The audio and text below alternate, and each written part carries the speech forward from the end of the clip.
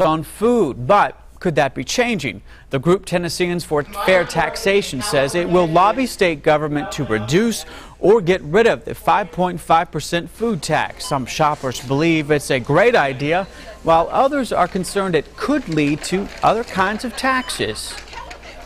They need to do that. There are people out here that are just trying to make ends meet, and they just can't do it. The tax is too high. They need to drop it.